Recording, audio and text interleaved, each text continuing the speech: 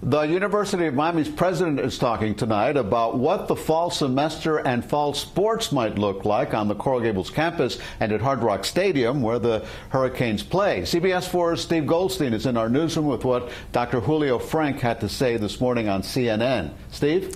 Well, Elliot, there's a lot of optimism. The Hurricanes will hit the football field this fall. Now, a lot has to happen to make it a reality. But the good news in Coral Gables, the University of Miami is in a unique leadership position. Julio Frenk is well equipped to handle this situation. He's the president of the University of Miami, and a man football coach Manny Diaz says no other school has.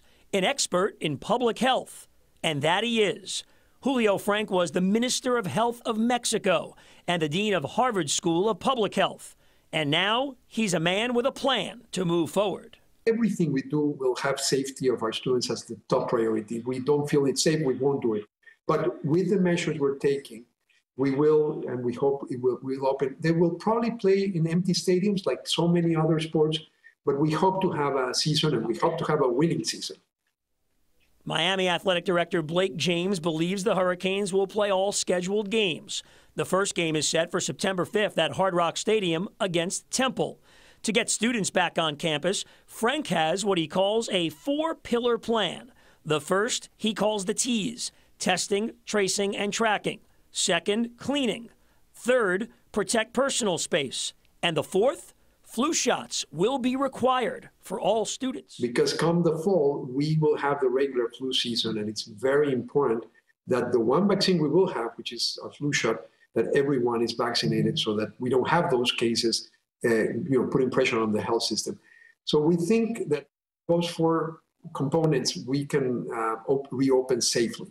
President Frenk also has a plan for dorms, trying to spread students out in living spaces.